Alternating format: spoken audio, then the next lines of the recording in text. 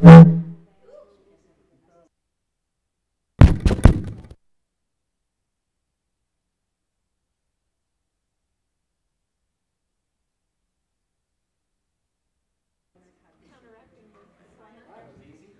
made me a cloth book where you had ripped Velcro and little beads you could go through, but I looked it up on online, and people are like $12 for one. Doesn't that much work, but I mean you can't.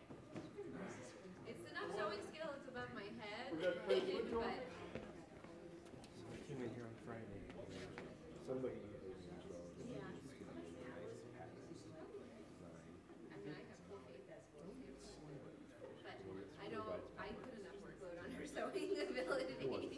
And I practice. There you go. Well, thanks for all your help, guys. The stitches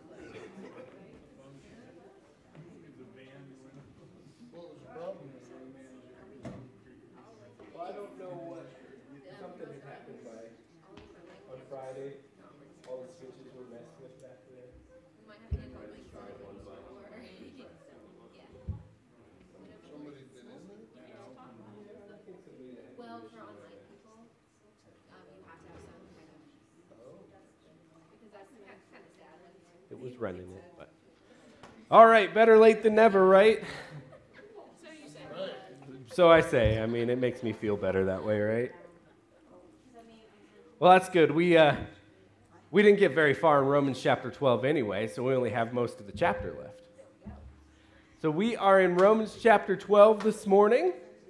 We have been studying through this book, and we're really getting into the meat of it here, aren't we? And correct me if I'm wrong, but we read a little more than this last week, but I think really all we talked through, is about through verse 3. And I think we kind of left off on verse 3 because we spent a lot of time talking about these spiritual worship, our discernment. We spent a long time talking about those two topics mainly. So we had good discussion. But does anybody remember 3 onward? That's where I'm going to pick up, I think. Okay, that's where we're going to go then. So we're going to be picking up in Romans chapter 12, verse 3. Does anybody have any last-minute comments on the first couple of verses or a little bit of chapter 11 that we didn't get to talk about? Okay, perfect. So if you remember, Paul is still talking to the church in Rome about accepting people from these different ways of life. That's the Gentiles, right? We talked about the branches being grafted in. And then we talked about how it's our discernment, about judging a little bit, and how we need to be living our lives as spiritual worship. So these are all tying in together. And I think these gifts that we're going to be talking about next also tie in together. So let's go ahead and pick up in Romans 12:3, and I think they all work together. So let's read Romans 12:3 through 8 for this first section. For by the grace given to me, I say to everyone among you, not to think of himself more highly than he ought to think, but to think with sober judgment, each according to the measure of faith that God has assigned. And the members do not all have the same function. So we, though many, are one body in Christ, and individually members of one another. Having gifts that differ according to the grace given to us, let us use them. If prophecy, in proportion to our faith. If service, in our serving. To the one who teaches, in his teaching. The one who exhorts, in his exhortation. The one who contributes, in his generosity. The one who leads, with zeal. The one who does acts of mercy, does it with cheerfulness. Let's go ahead and stop there for just a second. This is a theme we see Paul writing about again, kind of over and over, kind of a common theme of there's multiple parts to the body. So what's Paul saying to the church right here? Don't be people. Don't be people? Don't be worldly. Okay. Be more Christ-like is what he's saying. Be more Christ-like in how? Well, us humans have a tendency to think ourselves better than others a little bit. You know, the Hebrews had that.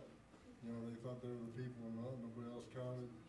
You know, that's a normal trait for humans. Mm-hmm. You know, and that's not what Christ taught us. All right, so connecting these two, Paul writes, don't think more highly of yourself than you ought to think. And then he goes on and talks about gifts, right? So I think these two are connected. And like Craig's saying here, common human problem, like Larry's saying, is we continually get stuck on this, my gift is most important. Or maybe it's not even my gift that we get stuck on, but we pick one certain trait of our lives or our worship, we just read there the same thing, that is most important. And we can project that on other people too. So you can say, I'm more highly thought of than I ought to be, but also you are, because I like your trait too. But what's Paul saying about these different gifts? Courtney. That they're all important. Okay. It makes me think of during the Tea Party, Miss Sherry's talk, she related a story. It was called Ode to the Butthole. And it was talking about all the different body parts were saying, I'm most important, no, I'm most important. And so the butthole just stopped working. And things went bad in a hurry, and so they all agreed, we're all important. Interesting. Ladies' Tea Party was a little different than I thought it was. See what you missed? Yeah. I tell you what, when I edited that video, I should have watched all of this lessons, I guess, instead of just scrubbing through them. Whew. But everybody's important. The tiny little job you never see, the big jobs, we're all working for the purpose of Christ, and that's good. And you're also telling me I can go find a video clip of Miss Sherry saying that, butthole? yes. All right, great. Larry. It's interesting that Paul thought that this needed to be said, Mm-hmm. because obviously there were members thinking they were better than other members. So let's kind of put it back into the context we're at here, right? We just talked about the Jews and the Gentiles, right? And very soon thereafter, we're talking about some of you think you're more important than others. It's almost like this is the same conversation continued, just you still have the same attitude problem. It's here, and it's here, and it's still here. That's what Paul's saying, right? And so even if they were to accept the Gentile, they were allowing the branch to be grafted in. Reading between the lines a little bit here is what Larry was saying. Still seems like they're having some of these pride problems. Greg? Dude, it shows up in Corinthians, and where else was it? Where the rich man comes in and they says, sit here to see the respect of this poor man sitting at their feet. You know, the Corinthians were going, I believe it was probably the affluent were probably coming in and eating and everything else, and leaving the humble, the lower people out altogether. You know, it's a human trait that is timeless. You know, and it's not just out there. It's in here. You know, you find that stuff. You know, I give so much to the church. You know, what do you do? You know, I do this much for the church. What do you do? You know, what do you have to? Why do you stand for me and talk to me like that when I do all this stuff for the church? Well, that's what the deal is. But it's human. It's human as a human can be. It's a terribly sad and destructive human trait, because I'm going to take it beyond the church walls even. He's talking to the church here, but this is what humans do outside, right? Well, I do more for the community than you do, just because I like the thing that I do for the community, right? Terry? I think what he's trying to teach us here is real fellowship. Absolutely. I mean, he tells us to have fellowship, but here he's trying to spell out that means fellowship with everybody, and that means considering them all as important people, you know, and so I think what he's really trying to teach us here is the meaning of that word. Absolutely. Well, and keep that thought too, because we're going to be in Corinthians for the sermon, as Craig was saying. This is a recurring topic, so we're going to be coming. Gloria and I were going to Safeways one time, and a guy walked out as a Native American couple, old guy, you know, pretty depleted, and he fell down and was foaming at the mouth and everything else, and nobody's doing anything. So okay, you know, I would do it. I would have done it, but I did not want to do it. You know, the best thing I ever heard was the ambulance sirens in the background. You're like, oh, thank you. But, you know, even though I was willing to do CPR if I had to, I did not want to do that, and that's a problem. You know, he was another human being, you know, but that wasn't what I was looking at that time. Yeah. Nancy. Probably got this story wrong, but at our ladies' retreat, the lady was talking about when you do good works, you're not doing it for you or them, you're doing it as you're serving God. Like if you mow your neighbor's lawn and he complains about it, or you missed a corner, don't get mad or angry because you are serving God, not him. Mm-hmm. So just be with a cheerful heart and do your service and know it's to God. Absolutely. That's a reiteration of probably my favorite verse, Colossians 3:23. Whatever you do, whatever work you do it as if you're serving Lord, not man. So I think I want to just touch on one more thing before we move on here, too. He goes through and he talks about the gifts given to us. And he goes on and kind of lifts some out, right? And he says, in service, proportion to our faith. If in service, it's in how we serve, and it's teaching, extortion, and the one who extorts in his extortion, and his generosity, the one who contributes generously. Exhortation. I liked extortion. Extortion. Get out of here. All right. So my point with this is, what's he saying with? They do ask for a lot of money. Yeah. What is he saying with this gift? What do? You do it to your fullest. Do it to your fullest in what you're doing. Yeah. So I think we can apply that today too, because sometimes we do it to the fullest for what they want, or we do it to the fullest to fit that. But what Paul is saying right here is do it to the fullest on your gift. Tara? Did you also notice that as he continues, he starts putting adjectives in there? Mm-hmm. So serve, teach, encourage, contributing generously, leadership, diligently, mercy, cheerfully. He's telling him, don't just do it in the right way, do it in the right heart.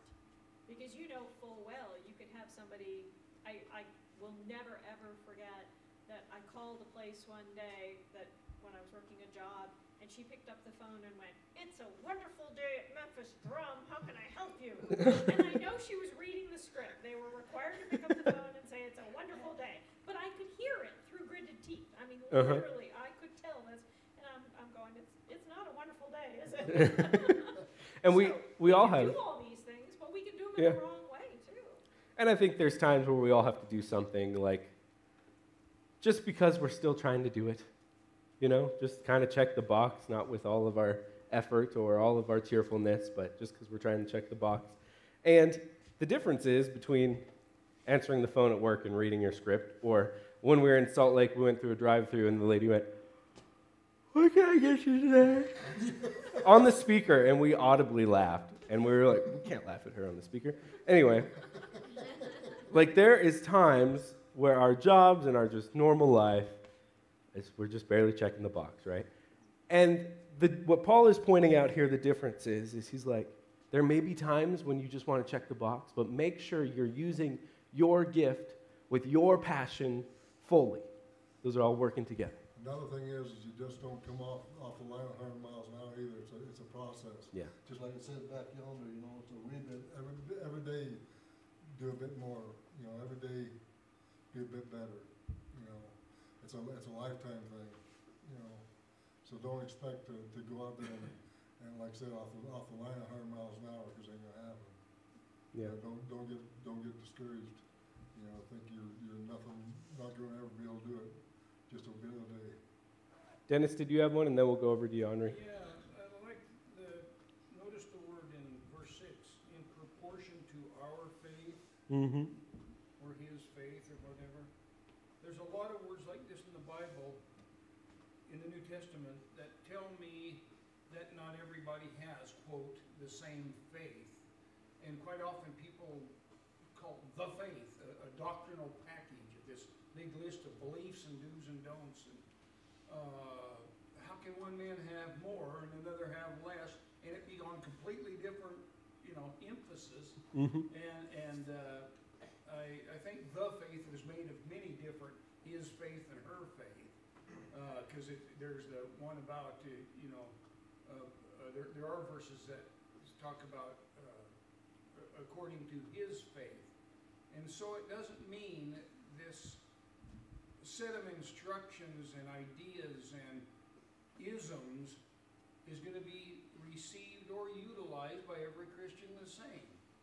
Or, or we wouldn't have Corinthians telling us about 50 different gifts, Mhm. And so there are a lot of personal faiths within Christianity, it being, quote, the faith, and it is the faith when you compare it against Buddhism or Shintoism or worshiping the moon god or whatever.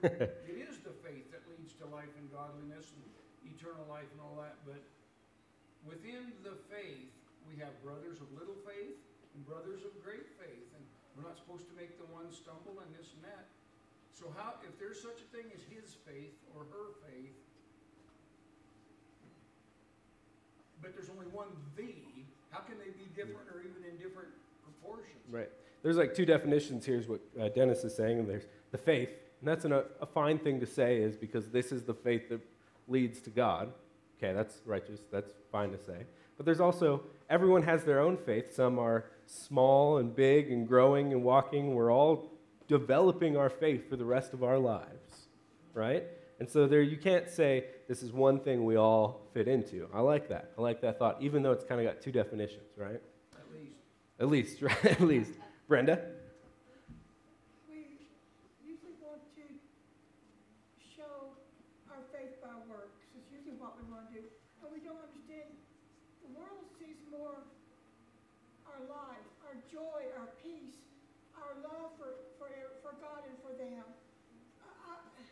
I was surprised, talking about work. I work in the hospital lab. Mm-hmm. And one time, me and another lab person went to draw the blood from a patient. And the patient said, "You're a Christian, Brenda," but the other lady was not they said she was not a Christian, and she got offended. But people, the world sees. We may not understand. We teach more by our life than we do by our works. And people do all these works, and then they get offended because they don't recognize that they're not doing it for love. Mm-hmm. And people know when the works are being done out of love, or just out of duty, or just to show that I'm better than anybody else. Well, here, let me read the next verse, and we'll talk about your comment. Because I don't think these are separated by headings in your Bible. Verse 9. I think these are all connected. Verse 9. Let love be genuine. Abhor what is evil. Hold fast to what is good. I had to make sure I read that word right, too, because I could have said arbor what is evil. That means the exact opposite. So what is this next verse saying? It's saying what Brenda was saying right there. She's saying we have the gifts, but we always think that it's the works and the progress and the big achievements that make people see our faith. But she's saying it's our lives that make us see that let people see our faith. And that's what Paul's saying here too.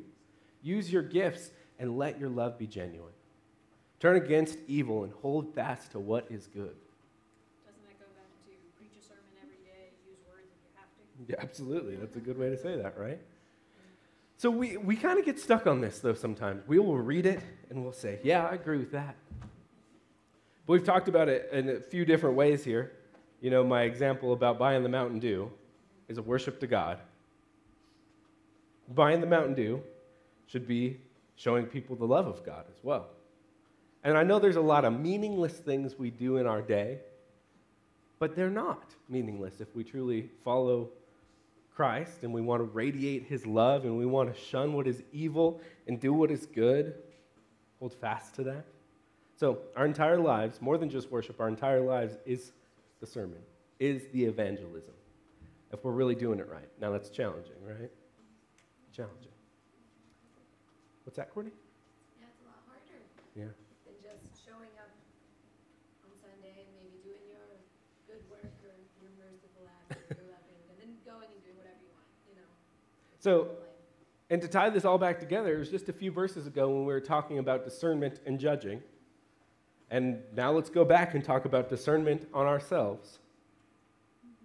If there's anything in our lives that is not just radiating love genuinely, if there's anything that just maybe dwells a little bit with evil or something that's not loving on good, we should maybe discern that out of our lives.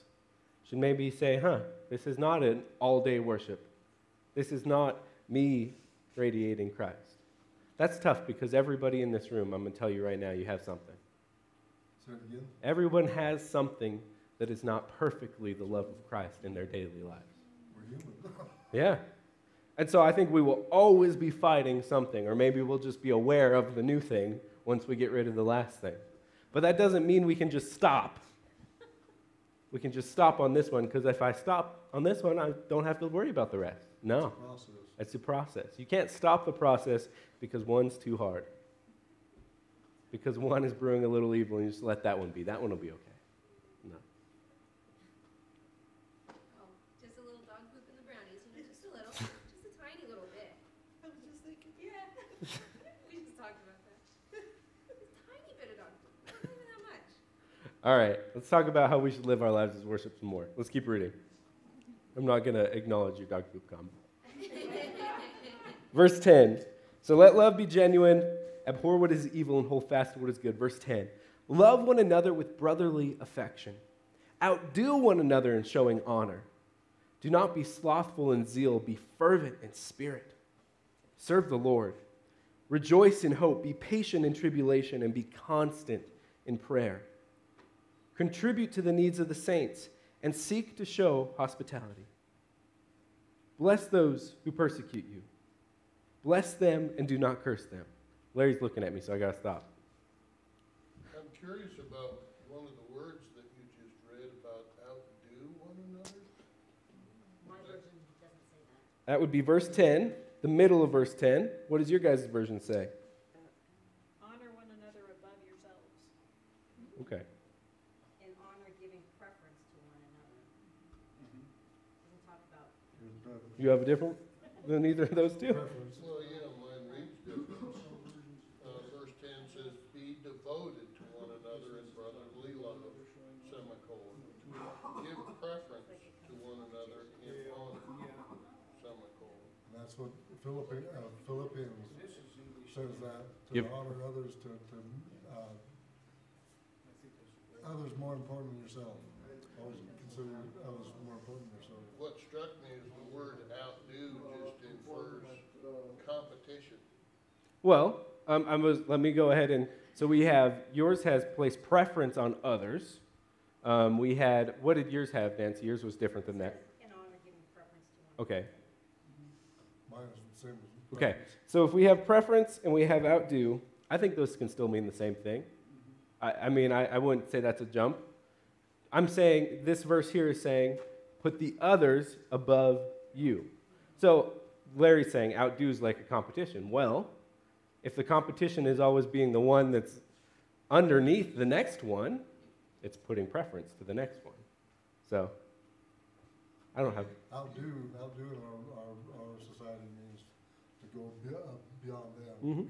be above them. above and beyond, kind of. That's one thing that can mean two things. You know. Well, I mean, think about a husband and wife trying to outdo loving each other. That'd be a pretty good marriage. Yeah. I don't think that would be a competition that would be bad, right?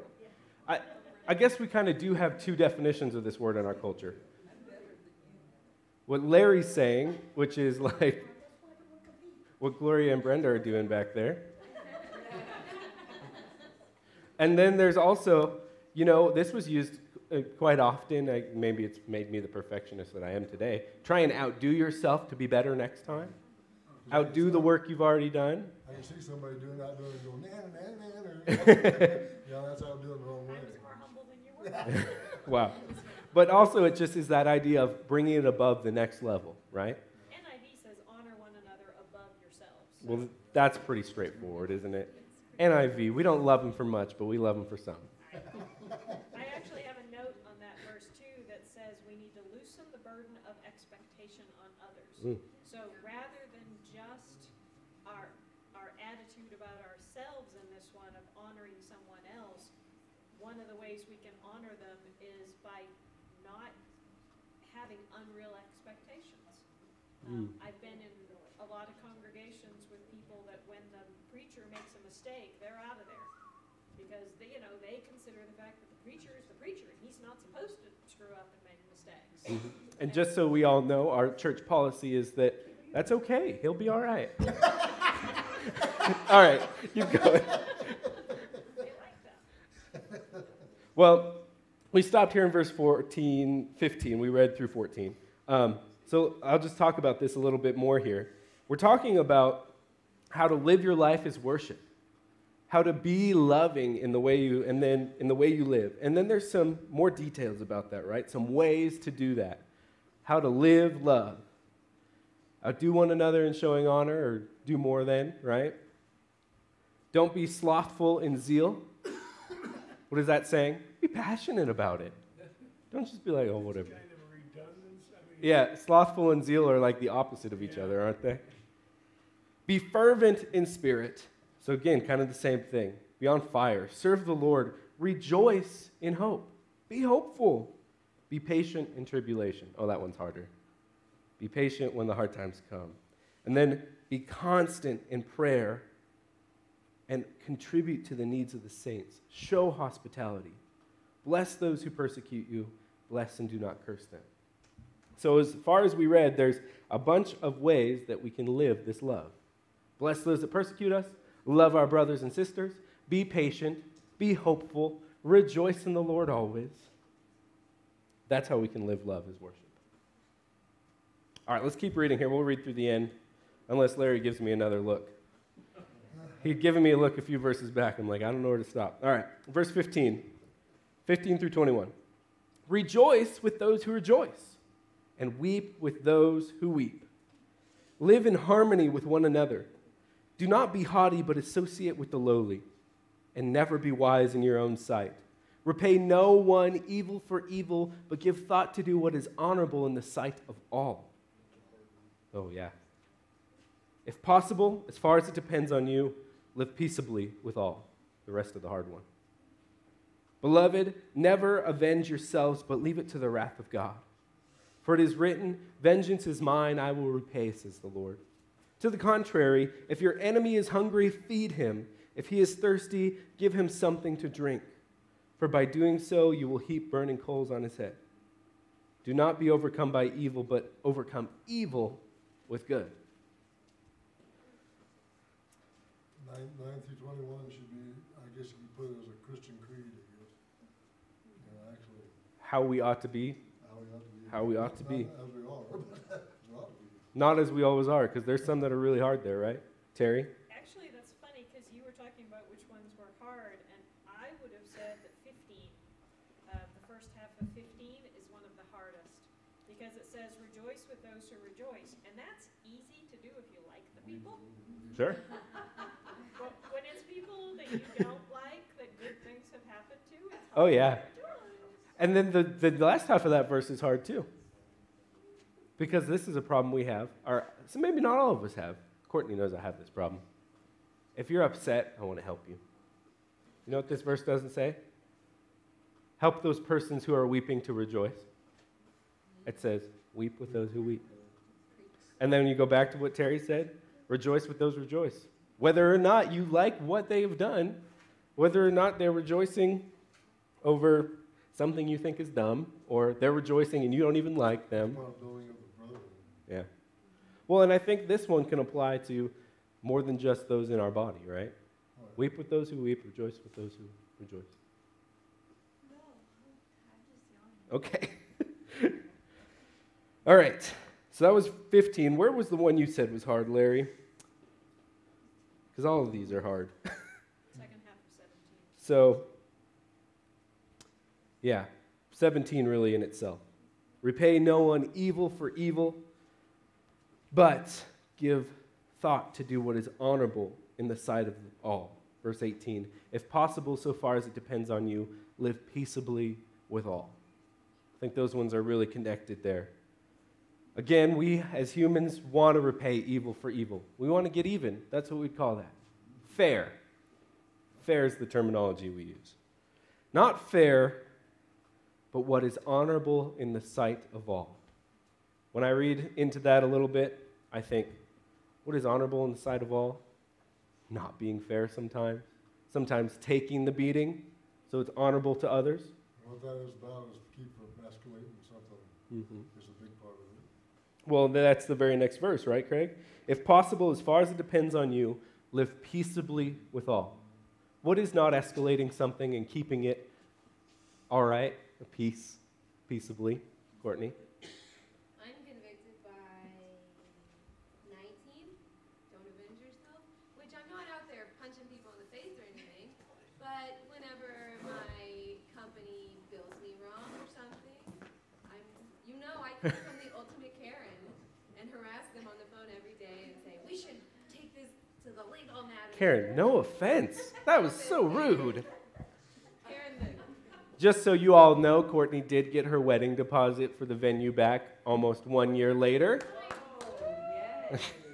But yeah, she avenges herself.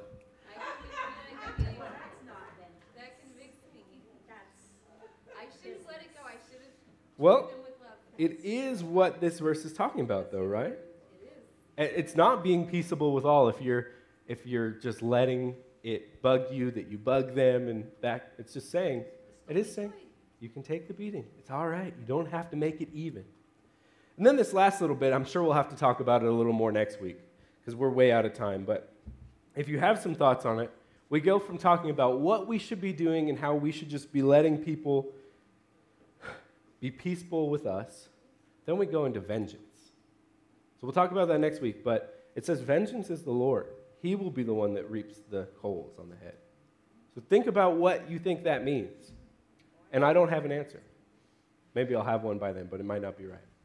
Nancy, last comment. God is a just God, and He will make sure everything is in His proper justice. Absolutely. So next week, Romans 13, but we'll talk about the end. God is the just God. And we will agree with everything He does. Or we should. We will understand it. But when it comes to His justice in the end, we will understand it. We will know. We will understand His justice. We know we win in the Not end. now in our earthly bodies, but we will. This is one nice letter. All right, guys. We are out of time. We will talk about that a little bit more next week and move into 13. Thank you so much. Sorry for starting late. Broken microphone. So. You said you don't have, you don't know what that means. I have a story for you for some goals of fire. Okay. I can help you with that one. Well, I'm just not going to say. But you should share a story next week. If it's publicly shareable, that would be great. I'll give you a story. I went to a job and the secretary overheard her boss saying she was convinced that I was after her job. And she spent 3 years making my life difficult. And I spent 3 years treating her really, really nicely and complimenting her and making sure she got credit for all of her work. And my boss asked me one day, she said, why do you do that? I said 2 reasons.